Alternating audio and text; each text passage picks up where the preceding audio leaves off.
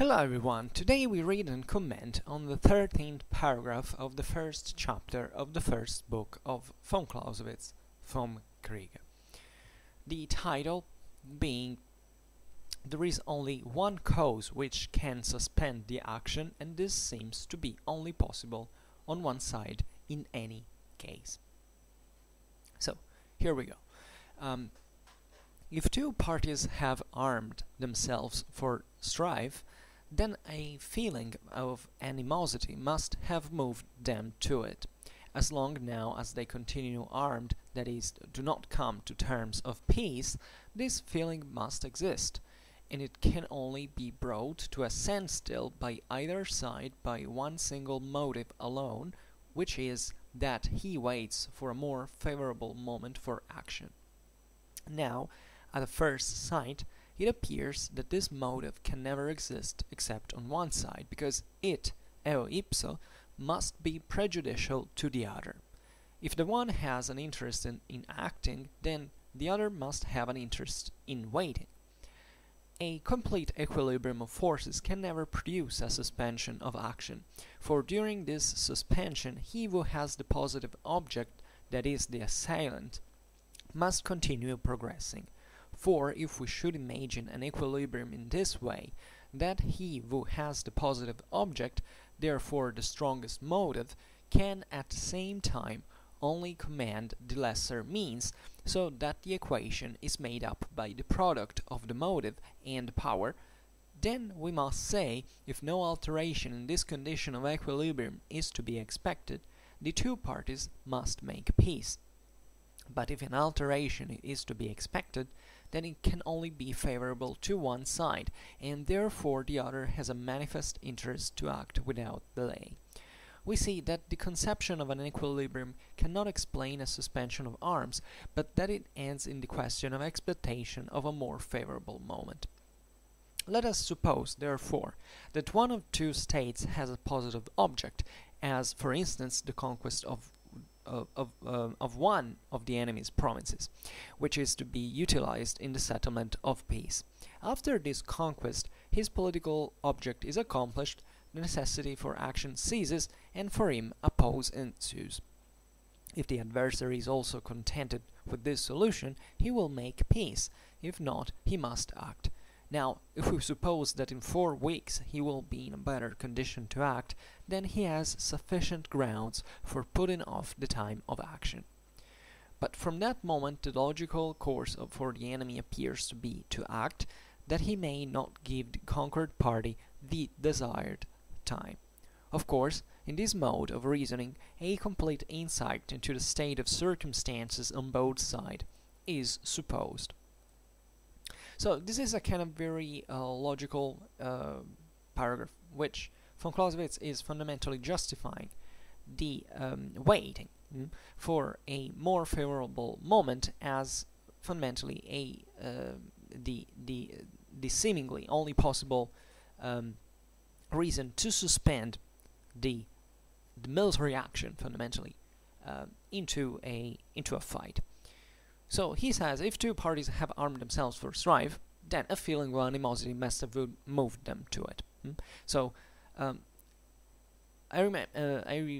remind you that this is fundamentally still a work in progress as a system. That is, von Clausewitz is demonstrating step by step something new.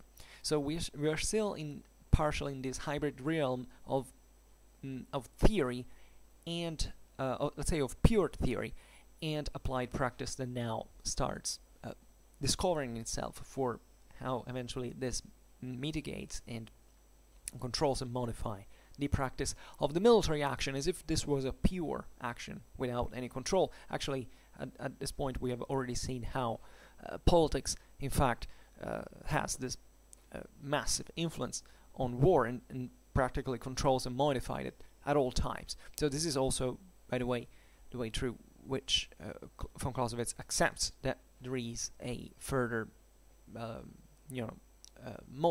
motive for the suspension of hostilities, because essentially waiting for a more favorable moment for action is naturally entailing something else, that it is not strictly firm to the fight, that naturally has its own laws, but it is determined by the contingent situation that is definitely influenced by non-strictly military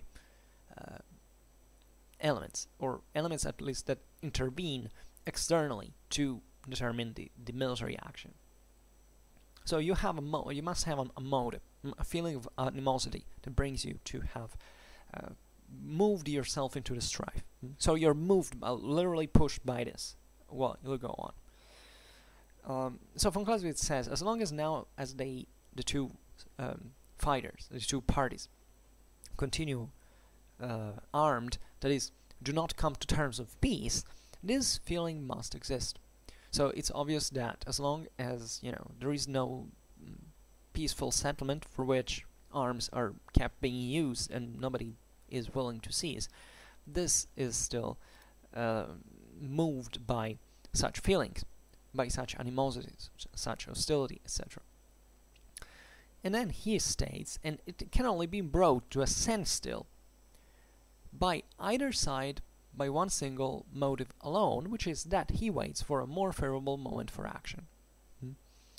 So there is this exception that is given for which von Clausewitz gives us this background. So he's answering the question directly, saying as if these motives for waiting for a more favorable situation fundamentally were to happen every once in a while, episodically, and fight and war was just this continuous fight. But this is in fact the theoretical aspect, while in reality we add this to von Clausewitz because he is still developing it, so we foretell how the thing happens. Kind of every moment is fundamentally eligible, more or less likely, for such suspension of the action, because at all times in war, basically, you don't fully know what the hell is going on at all times. So you always have to take action, fundamentally, with a certain degree of risk, first of all, and secondly, therefore, essentially having, if anything, to calculate that risk, even if you are fully determined to take it. That's why, at the very end of this paragraph, as we have read, von Clausewitz stresses once again the theoretical side of the story, because he says, arrived to that conclusion that now we will see. He says, of course, in this mode of reasoning, a complete insight into the state of circumstances on both sides is supposed. That is, fundamentally, this is still given for granted that everybody kind of knows more or less what the situation from the enemy, his own situation actually, because that's also problematic in Clausewitsian theory to achieve. If anything, it's impossible. So here you see that there is this swinging towards the extremes of theory and practice that always are actually compenetrate each other into the real military action. Just let's remember that von Clausewitz, albeit making these theoretical points, here we are at the very beginning of the Vom Kriege. He is still making a he's still always interested in real war. So this introductory, not even introductory at this point, but this initial paragraphs are basically setting the principles from which the whole theory develops, gradually getting into the real practice that von Clausewitz is interested in exclusively, because he doesn't mind about this absolute abstractions or theories. He in the way he has presented up to now, so these kind of absolute situations that are unrealistic, but he needs them necessarily to make you explain why in turn they are in fact not absolute, and that in war things happen in ways that will never, they're never fully ideal, and that therefore you have to understand on this realistic base. We have seen it also in the previous paragraphs. Think about the result in war is never absolute. That's a powerful paragraph. We have read and commented on, because that shows you that in that case war basically is never unleashed with at its fullest, and it's practically impossible to do it. Even if you have the strongest will, determination, and work, you can't practically achieve that, because even in the realm of physics, that's practically impossible, because you can't elevate, unleash it in just 1 instant. And we've already seen that, but this is just for telling you that von Clausewitz here is continuing on the line and discovering, making us discover step by step these other elements. This time is the turn, obviously, of this suspension of the action that is justified by the waiting for the more favorable moment. More, so it's relative. So how this is to be determined now, it depends still on you. This is the Clausewitzian genius, that he perfectly understood that there is no manual you can apply in war in the strict positive scientific absolute sense that other philosophers wanted to give, instead, as a base to explain how war practically works. Von Clausewitz here is debunking this not really the principle in itself, which is still valid, but how war fundamentally is the military action is modified and controlled constantly by factors that have not properly to do with that. So this is particularly important, because it's really the core of the Clausewitzian doctrine in terms of how, in fact, it's built around it. Then he says, now, at the first sight, it appears that this motive can never exist except on one side, because it, by itself, eo ipso, must be prejudicial to the other. So this is, and he goes on, if the one has an interest in acting, then the other must have an interest in waiting. So that's kind of here. It's the reciprocal actions that are coming back. Remember the reciprocal actions in the first paragraphs. This is fundamentally one of them. I mean, if this is meant to be a system, a mathematical system, it's obvious that if there is this low reciprocity, if there is one party that is more that has more interest in acting, then the other has necessarily more interest in waiting, because he can at that point play on the fact on the attrition that will follow for the first side to take action fundamentally, that already will consume some resources and so on, while the waiting may reinforce in the same time the other party. And this is something that is very it's very even in every kind of war. I mean, think about the value of initiative. Leaving the initiative to the enemy is detrimental, and this is interesting, because here the action of reciprocity is not just it's actually heavily mitigated by the circumstances, and that's why von Clausewitz, for instance, attributes, in fact, to we'll see now, the positive object to the attacker, and with the weaker form of war, that is the attack, while a negative object to the defense, that instead is a stronger form of war. Excuse me, I drink a little bit,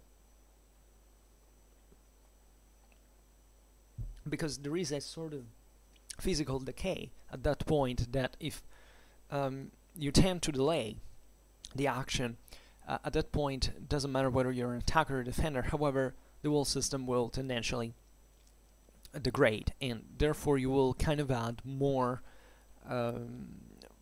damage to the same, more loss of energy to the same, so a greater loss of energy. So this reveals why quick action is also best, and that's fundamentally what von Clausewitz has explained us up to this point, that there is an absolute, there is always the tendency towards the absolute, toward the utmost effort, remember?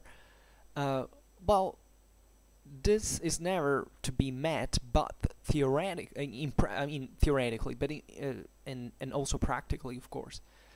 or better, let's say, it can never be met practically, but theoretically, you should always tend towards. So we have seen also when von Clausewitz talks about the human tendency to also become lazy fundamentally, and try to avoid this constant pressure.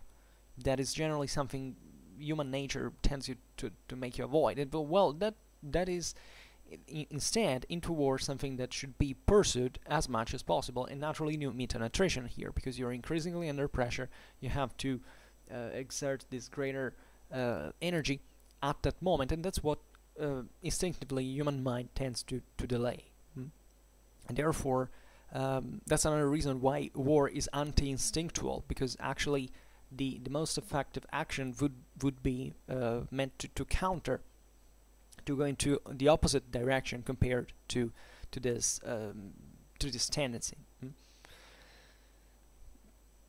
So as you understand, here also a game of extremes, if you want. So remember also the reciprocal action. This is not a fight against two, man can. This is a fight towards two reacting bodies, and everything that happens from one side is gonna have an effect on the other one, unavoidably.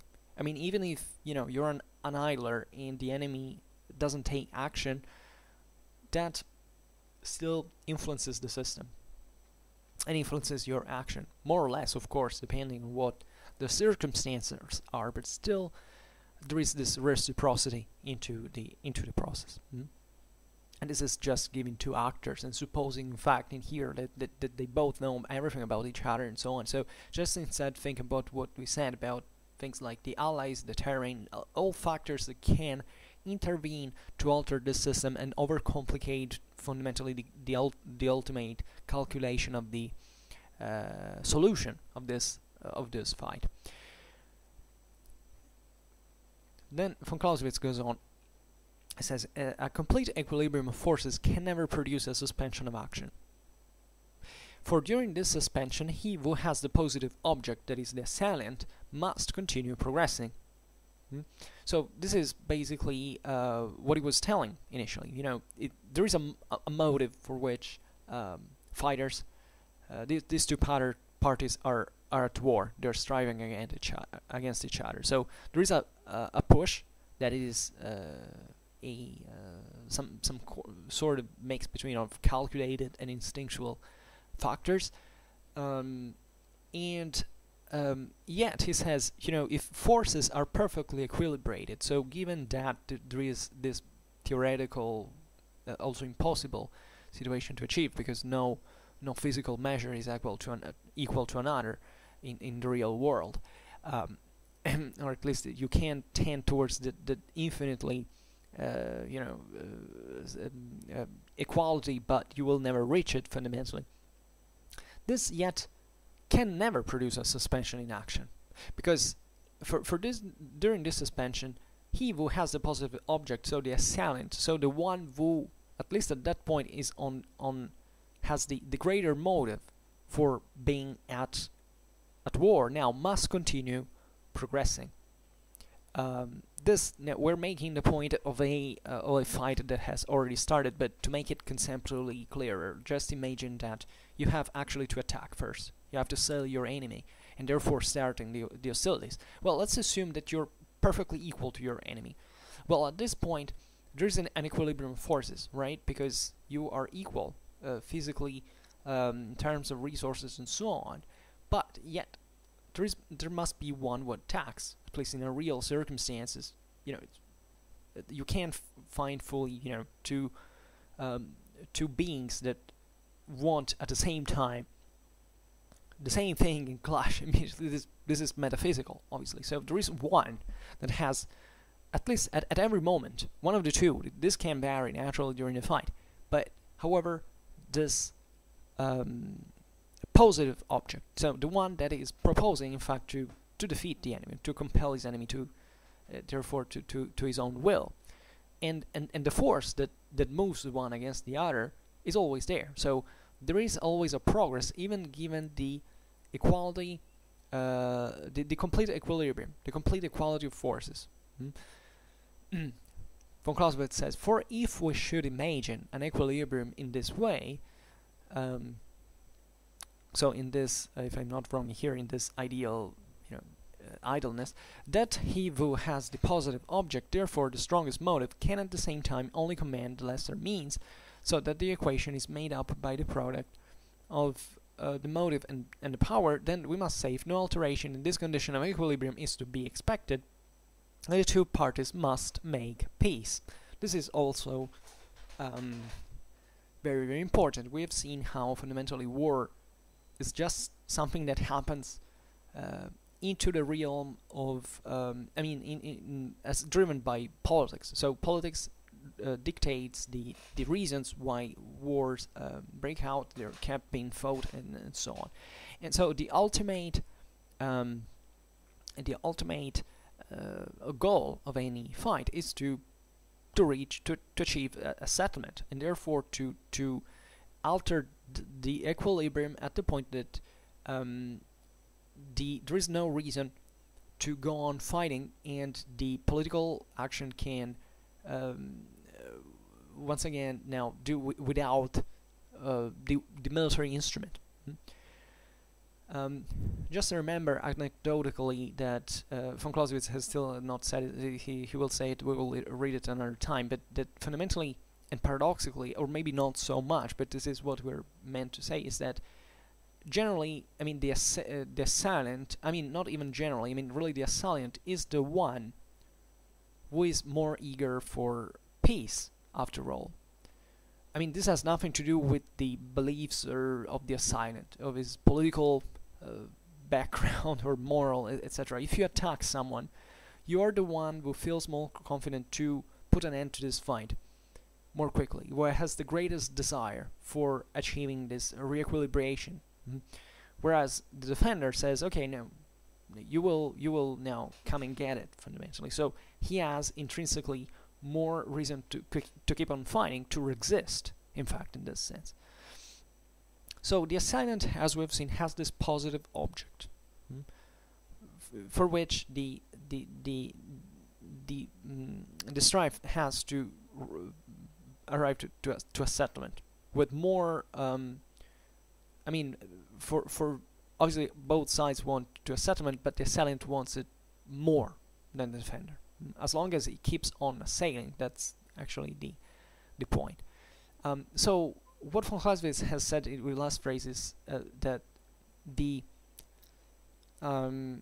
that if fundamentally the alteration in this equilibrium of forces ceases to be expected, the two parties fundamentally at this point have no reason to fight anymore, and they must make peace, fundamentally, as the equation now of the strongest motive is brings to it's a sort of in fact a mathematical equation. You have to multiplicate motive for power, so that you can deliver this change in the equilibrium. Well, if the two opponents say that fundamentally this equilibrium is not to be moved, or better, because that is unreal, doesn't exist in reality, but let's say that fundamentally their motives are not so they're gonna achieve this the expected reequilibration with, for instance, with a cost that they're not willing to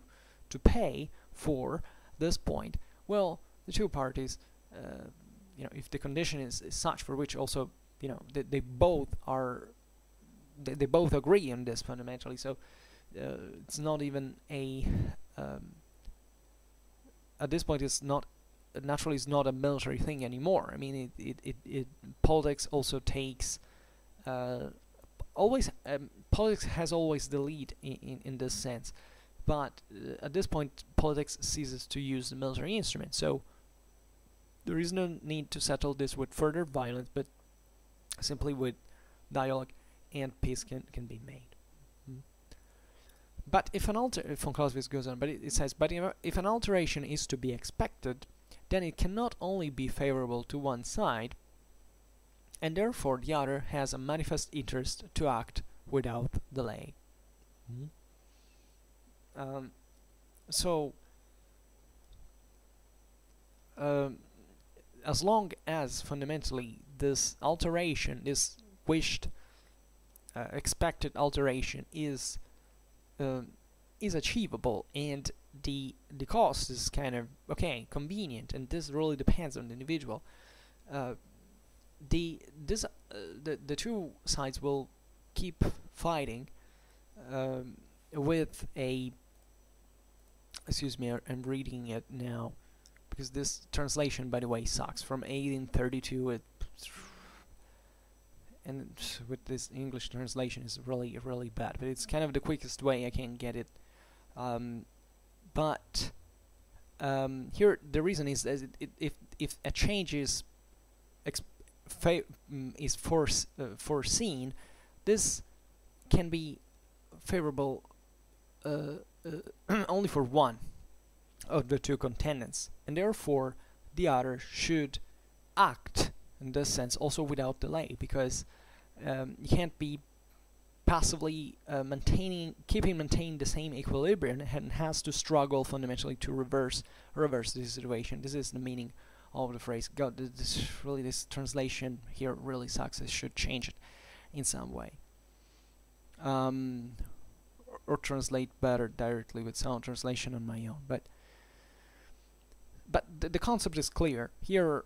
It's full reciprocity laws, as we've seen them before. So then he says, we see that the conception of an equilibrium cannot explain a suspension of arms, but that it ends in the question of expectation of a more favorable moment. To which we are now reintroduced. So here von Clausewitz is also preparing for the explanation of why, giving a practical example actually, to explain why there can be a favorable movement for which this continuous struggle can be suspended, even given those laws of this reciprocal relations that exist and that dictate the fight in many ways, in practice. So he says, let us suppose therefore that one of the two states has a positive object, as for instance the conquest of one of the enemy's provinces, which is to be utilized in the settlement of peace. So the example is quite clear. You fundamentally have this political goal of seizing one of the enemy's provinces, so that at the table of peace you can act from a condition of superiority of some kind, at your convenience, and so on, at least. So after this conquest, not really a condition of superiority. I said it, but I didn't mean it. It's very a favorable condition for you in that context. Naturally, that can cause problems also in other situations. It's not necessarily a condition of superiority, or at least in that given struggle, you may not be even the strongest one. It may be other people or other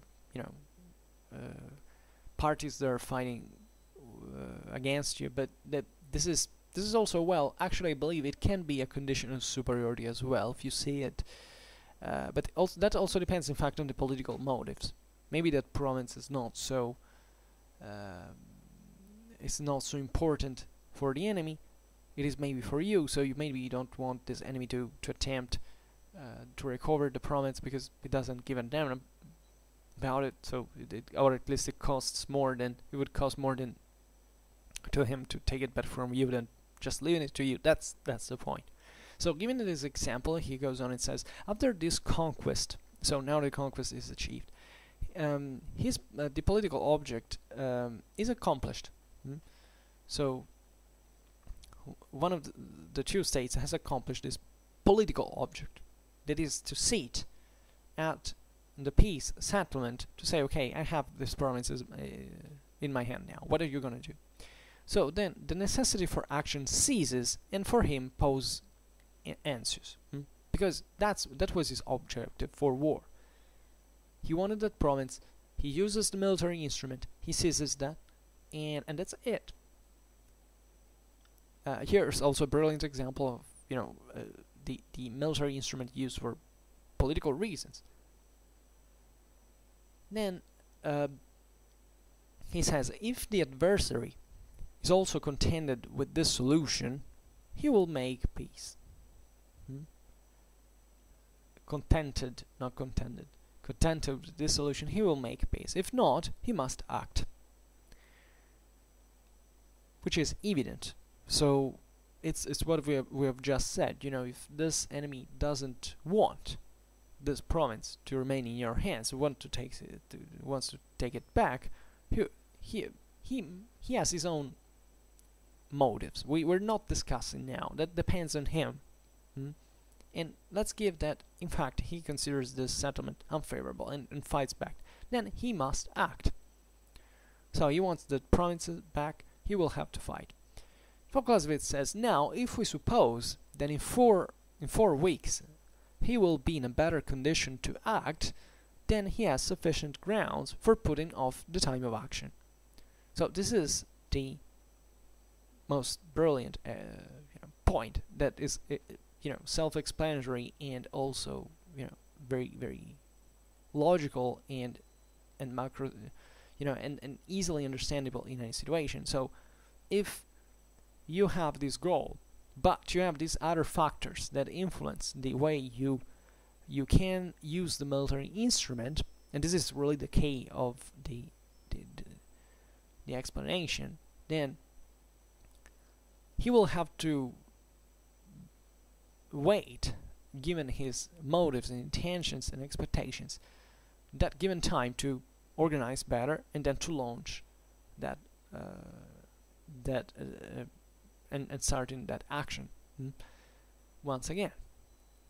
So this is pretty much obvious. This is fundamentally explained from the paragraph in which von Clausewitz explains the factors that come to mitigate the kind of absolute war, and one of them was, in fact, things like the terrain. So in this sense, not the terrain meant, say, the environment better. So all those factors that make you take more energy to do something, like literally marching an army to one place. So just for example, here von Clausewitz in the example doesn't tell us what happens in these 4 weeks. What is this guy waiting for?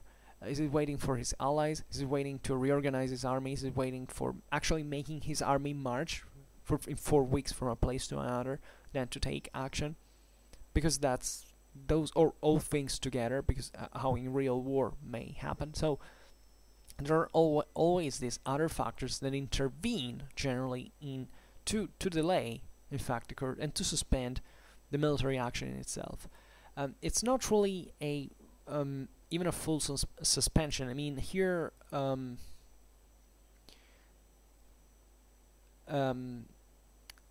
it's also a kind of an approximation that swings between the extremes, because when the military is put in motion, you don't really have something like the military. When is exactly the military action begins?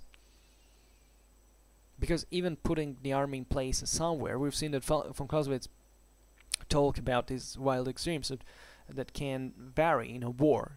That you can make a war of extermination, as you can make a war of just an armed show-off, where you practically not even use force, but just maybe it's deterrent.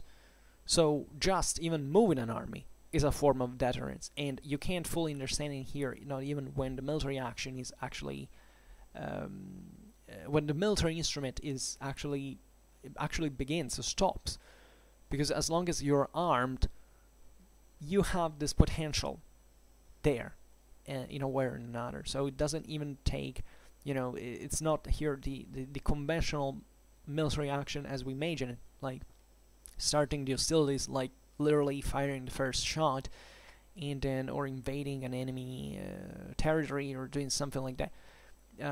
You are fundamentally still having this in your potential, and that's why also from an historical point of view, I mean in general, in real life, you understand that you can't take the military option out of the equation in any case, and not just the military option as we imagine it, like tanks, planes, soldiers, and stuff like that, but really, the aggressive capability of a whole country in itself.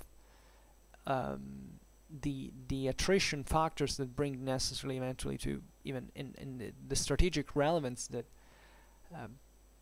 a certain structure has, and this is so multidimensional. This is why von Clausewitz is so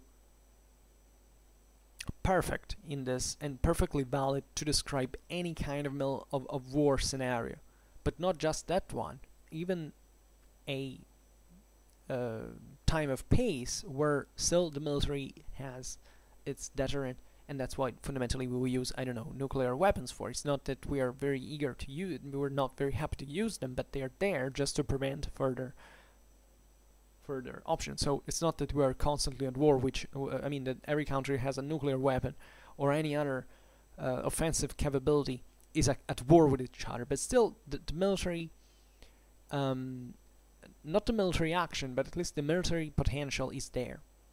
So this counts in politics. This counts because it always eventually is to be taken into consideration, even before, in fact, during the suspension of the military action, because the suspension of military action in this sense is to be meant like the suspension, I think, of every kind of hostility. I mean, this is not just a temporary, time that you give an army to resupply or to be backed up, and therefore stops and is taking some time. Here we're talking about the suspension of the military act that can happen even over, times of peace, fundamentally.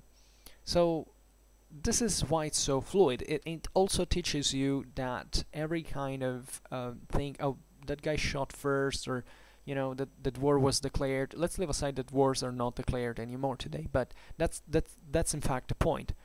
That's the Clausewitzian theory re-emerging powerfully in all its absoluteness.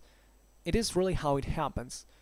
I mean, the world today has this the favorable there is always a favorable moment, potentially. Every moment is favorable. There is naturally or unfavorable, if for that matter. This is completely relative, and the conditions under this which are relative are constantly not just military, but also political, and chiefly political. This is the real core of the Clausewitzian theory, that you cannot exclude by definition your military capabilities, even if, let's assume, you were a pacifist country. It doesn't make sense. You still have that potential that has to be considered, because it's fundamentally a human potential. So your reason doesn't come to dictate how eventually your reaction will be in case you are aggressed, because we know that things change wildly while you're under threat. But this also makes you understand that the way a world society works is enormously more complex than what a single individual works, and extremely more unpredictable than a world individual works. And already a single individual is like something extremely difficult to understand. Just ask any psychologist, any psychiatrist.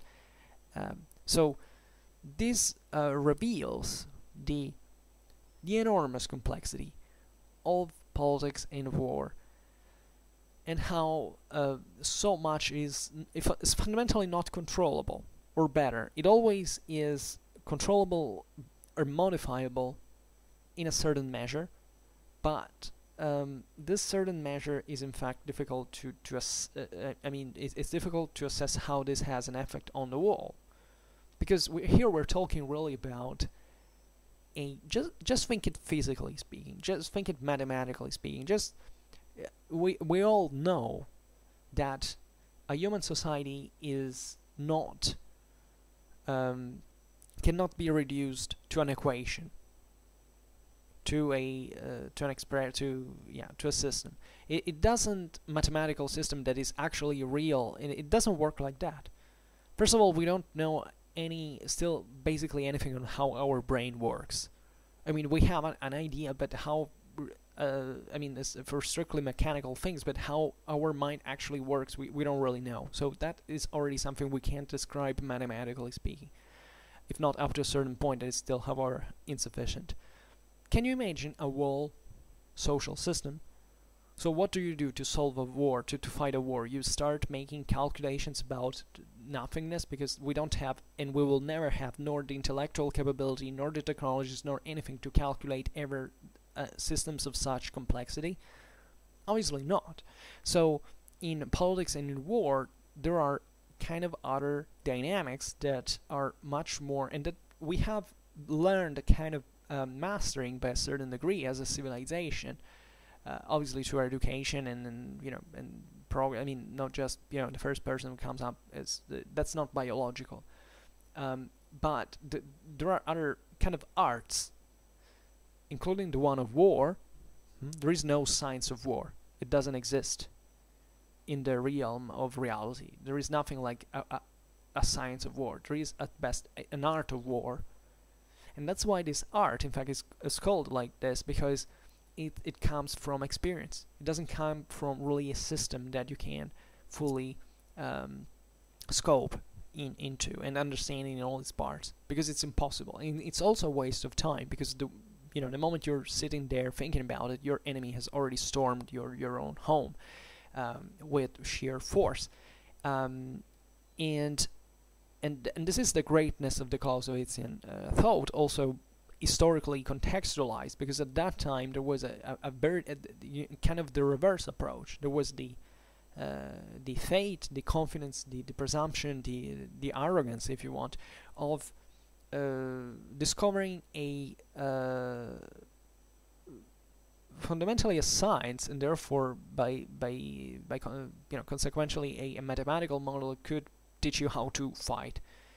And this is not how reality works. At least this is as far as we know, in theory there would be a mathematical model that would be able to calculate everything, in theory, given that our mathematics also goes towards the extremes. So as long as you tend towards the infinite, it's fine. Too bad we don't know what happens at the infinite. But in reality, you can't achieve this physically. So what do you have to do?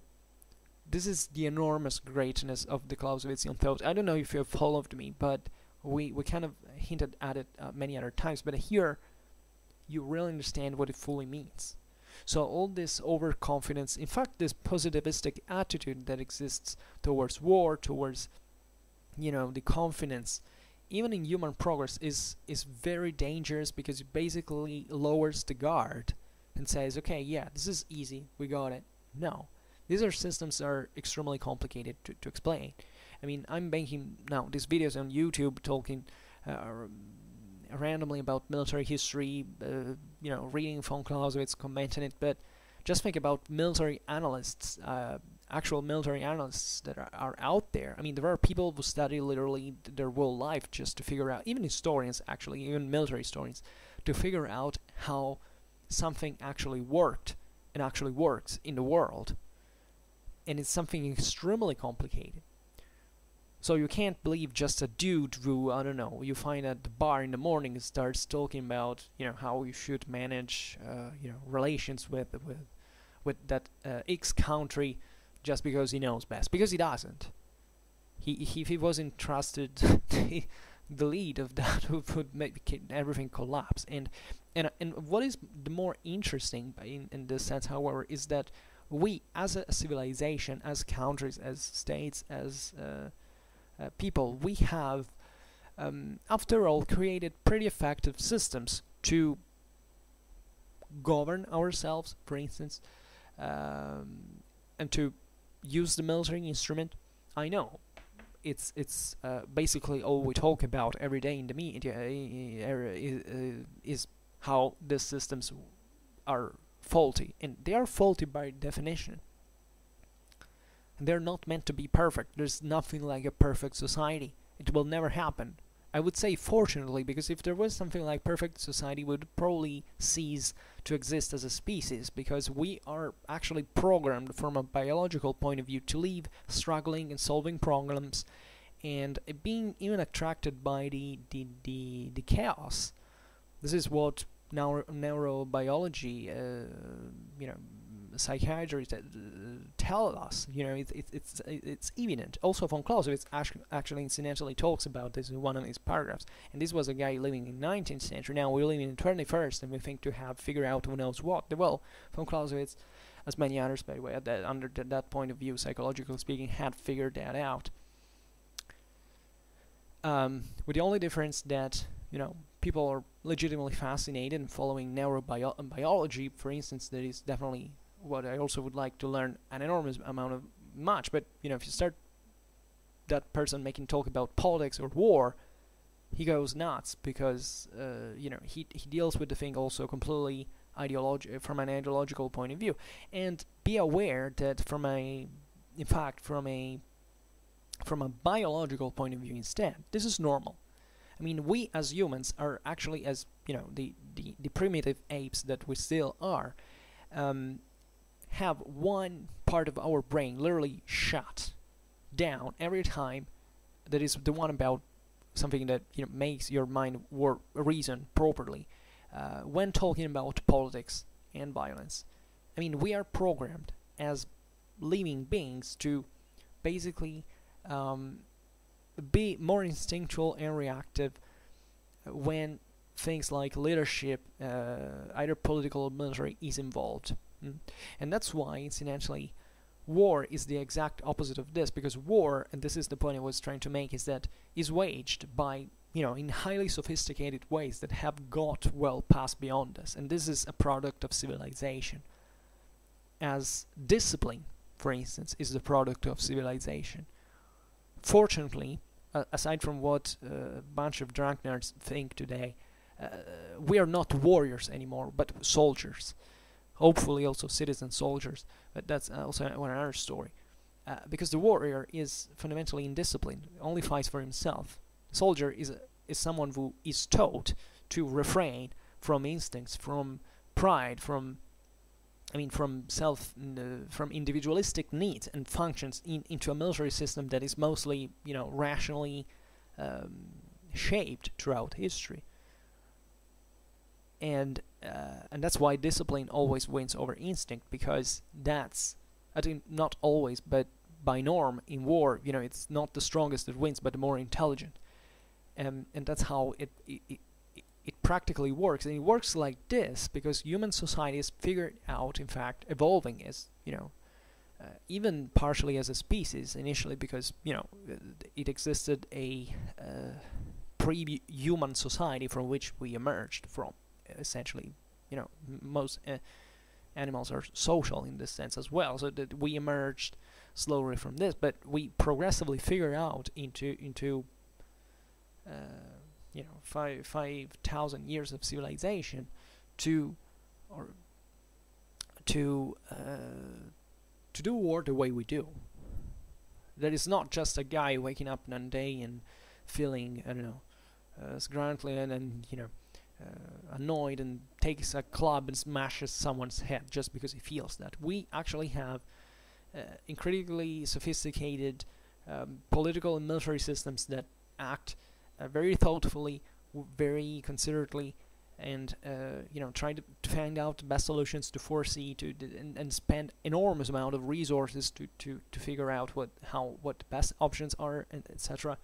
Yes, of course, you can crack here in many jokes, like saying, yeah, look at many wars that went like that they were screwy. Yeah, of course, but as we were saying, this is not science. It mostly developed as an art, and this art has to be mastered in some way, chiefly through experience. So, of course, mistakes are done, but yet it's still much better than what we used to do in the past. Unfortunately, and this is also something we said other times, destructiveness did not decrease with improvement of civilization.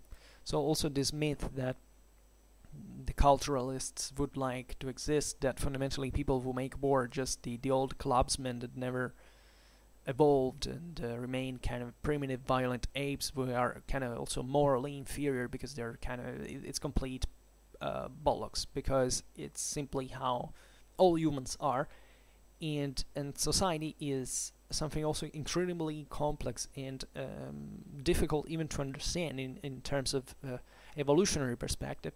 And definitely now we live in a world in which that is increasingly more distant, and I would say accelerating in this direction from our primordial, our originary basis, as a society, as hunter-gatherers at least. And this creates problems naturally, because now, and even and more than ever, I would say, what you need is your education, not brute force, but really figuring out how these systems can effectively be used, because destructiveness has increased enormously. Just think about how warfare was like only 100 years ago. No nuclear weapons, so what the hell? It was completely all different. It was a world where mass armies and the strengths of the mass society was a great part of the equation, and so on. So now it's extremely more complicated. Just think about what you can achieve with the digital means, and in terms of the even damaging of the enemy. This is, you can see it every day. What happens in the world now? We hardly, the greatest wars going on are happening on the markets, are happening through computers and through social networks. Those are really the the actions that take also the greatest have the greatest influence on the changing of the equilibrium. So it's also very important to remember that the Clausewitzian theory perfectly works into this. I mean, it's not even to be adapted. It really states what it is. So there are people who, for selling books, try to write now, saying, now war has changed because the times in which von Clausewitz wrote were so different. No, von Clausewitz didn't write about Napoleonic wars. He was writing and describing literally how war works in every single age, because he was not looking at how it was fought in the technical means. He was looking at how the dynamic of a war are phenomenally from a political, social, military point of view, and these never vary, because he was describing at that point even a biological dimension of the story. I mean, the primordial hatred, this thing, they look deeply into the human nature. They're not the epiphenomenal of war. That's why the Clausewitzian Trinity is so important, and it is expressible at so many levels at that point. So it's particularly important to recover from Clausewitz today, because if we want to cope with the increasing destructiveness that we can achieve, and not just through military instruments, not just through bombs or something like that, but really the harm that we can do on each other just with a click in many other ways, well, we have to be educated about this. We have to be learned, we have definitely to study von Clausewitz, because if you don't do it, you can't get there. You just get lost in the way, and fundamentally taking very disturbing paths that are very much ideological, and there is no alternative. Here, I'm not sponsoring von Clausewitz. I swear, I'm not paid for sponsoring von Clausewitz in any way. I just do it because this is first of all, aside from what I say, it is really what it is. But secondly, because I'm also personally concerned. I mean, I believe that I genuinely believe that speaking about von Clausewitz here has a great importance. I don't pretend to be taken as an authority or an expert on von Clausewitz, where people were way more but evidently, I mean, I don't even need to explain it, way more into it. They're real experts and so on. But I do this chiefly for sensibilizing people about him, because it's kind of absurd to live in the 21st century and not looking at politics, war, and society in the way von Clausewitz described, and still, reversing towards the same direction that von Clausewitz was complaining about. That it was, I mean, not complaining, but he was describing as the losing one. That is essentially the tribal one, the less intellectually developed one, the one of the warriors, in fact, that lose in front of the soldiers. Never forget this. If something has been taught us to history, is that generally that's what happens, and you can take exceptions as, you know, if anything, just for the you can take them only as the confirmation of this rule. Excuse me, I drink a little. Remember that laws and rules are two different things.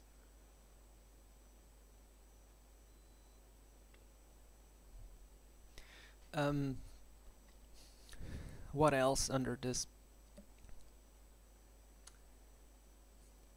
There are, as you understand, many excuse me, many further considerations you could make, but at this point, to make them every single von Clausewitz video I make, I hope that at least if you're following the series, if you're getting acquainted with this simple, otherwise very simple, because I'm actually always repeating the same things, maybe in different ways, and naturally starting from different considerations that every time von Clausewitz poses, but it's the whole system. It has to be understood. And also, that's incidentally how you have to read or study, preferably, the Vom Kriege. Not as, you know, picking the best line you want to quote on Facebook to show off in front of your friends. Like, understanding that behind that there is a system that has to be borne in mind at every single moment, if you want to give that quote an actual meaning, an actual value, an actual use, because that's what von Clausewitz wrote this for. Von Clausewitz, very far from being a warmonger, he was actually very concerned about the future of, in this case, of his country, but definitely this could be read at the time by anyone. He knew it, and in this sense, he knew the importance of his thought, albeit being a very modest and humble person, as we've seen in the introductory videos to this series. We were left the very last paragraph, the very last, I don't even know how to say it in English, let me check, because this is what we're talking about now. The very last, okay, clause, let's say, not even paragraph. That is fundamentally the following. But he says, from that moment, the logical course for the enemy appears to be to act that he may not give the conquered party the desired time. Of course, in this mode of reasoning, a complete insight into the state of circumstances on both sides is supposed. So this is actually the also the continuation of this reciprocity we have seen, because he had just made the example of the side that put itself in motion because wants to recover that province, but waits for 4 weeks because at the moment he's still it's not prepared. Well, at this point, the reciprocity kicks in once again, because as a logical course, the enemy also will not sit ducks at that point. He will start, you know, preventing the enemy to reinforce. It will have to act in a way or in another. And also in here it doesn't say it, but the action can be still I mean, both political or military, because at that time you can simply induce someone to make, I don't know, a blockade, let's say, on the enemy's trade. Well, that's not a military action, but you can actively prevent the enemy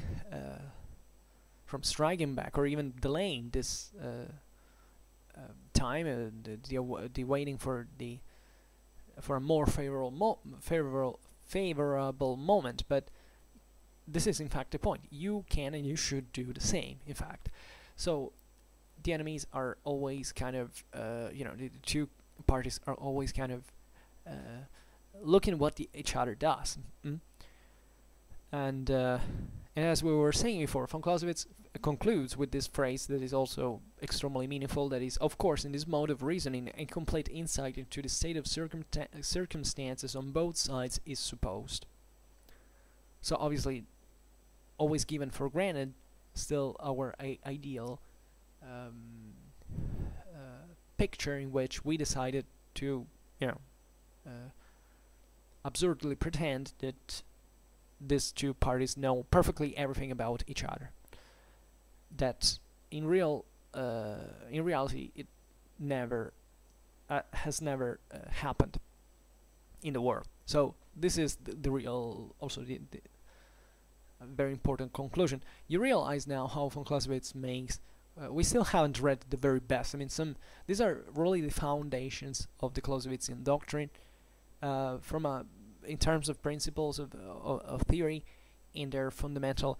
But the best of von Clausewitz in many ways will come later, especially if you like. And he was also a very poetical author in many ways. There are certain metaphors we will read that are beautiful, but they're not in fact empty, just nice to read and so on. But they're actually extremely effective and powerful, and always aimed at making you understand what it truly means is, and how these dynamics are, and how these dynamics work ultimately. And von Clausewitz is a great reminder. In this sense, it's very useful. I mean, when you read this system, you have seen how everything is chained logically, and how he proceeds steps by steps. But every once in a while, he actually tells you, look, remind this, because do not take me wrong. He always, at least now in these paragraphs, he's always reminding you that he's not yet done with the progressive escalation towards full reality, let's say, in his explanation. And it's simply fantastic to read, in my opinion. And it's so logical. You see, also, maybe I'm not a great reader nor a great explainer, but if you followed what he's saying, he is actually pretty even easy to follow, at least. To understand, maybe not, because the understanding means always keeping in mind the whole thing he has said up to this point, and that is not easy because it's a freaking lot of text. But if you have followed the chain, and you're able to remind it, you realize that what he's saying here it's very, very simple. So that's also another thing, that many people hate von Clausewitz and even dismiss his theory actually, because they don't understand him, because they're stupid fundamentally, and that happens all the time. I mean, I believe everybody who starts reading von Clausewitz says, okay, but what is this guy talking about? And it's only studying it, it's only reflecting on it, then you understand the genius of this person. I mean, I say this every time now, that I never follow anyone in terms, I never had an icon, a myth, someone to follow. I'm kind of a loner, do things on my own, even too much. But this is truly, truly the only thinker, the only person that gives me, I don't know, when I read him, it seems like everything is so clear, and that I can't fully trust him. And just remember, you don't have to use blind faith with von Clausewitz, because von Clausewitz doesn't think you're an idiot. That has simply to follow his belief. Von Clausewitz makes you reason. That's why he's so great. So it's not a matter of following him because you read about him, that he talked about war, so it's kind of an authority, it's famous, and therefore you have to follow. He wanted you to make you to understand what he was writing, and he did it at his best. So, and if you don't, it's because you lack that, I would say, that purity of mind that you necessarily have to use every time you want to truly learn something new without prejudice, without ideological blinkers, fundamentally, because that's what I think. This is, at the end of the day, it's all a psychological problem. It's not that people are not capable of understanding. Our brain is able to understand incredible things. What we do constantly, and the way we ruin our social world with is in fact refusing to understand. So there is not a worse stupid that he doesn't want to understand, and that's the real problem with you. Because for the rest, unless you don't have some problem, some health problem, you have no reasons not to understand. And it takes time. It takes understanding. It takes patience. It's also very rare, a very rare commodity nowadays. And that's what von Clausewitz teaches us, because you can't understand it if you buy the book from the size of the Vom Kriege. So that takes a while before fully processing it, fully absorbing that, because it's a heavy load altogether, let's say.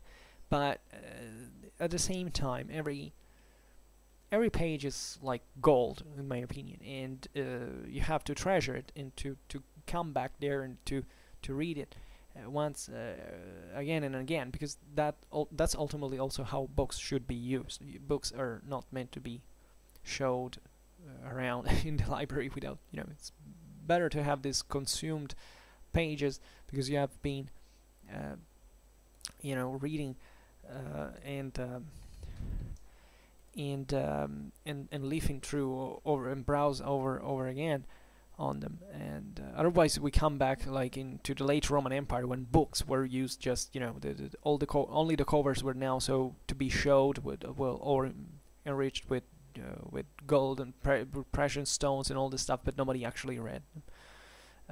Books should be our daily bread in many ways, and this is definitely one of the books that should have the first, if not, I want to say, the first place. Well, of course not. There are other books that are read that are surely very important for every one of us in different ways, but this is definitely one companion, one friend that you can always rely on next to you, and to understand so many important things about our world, in our society, etc.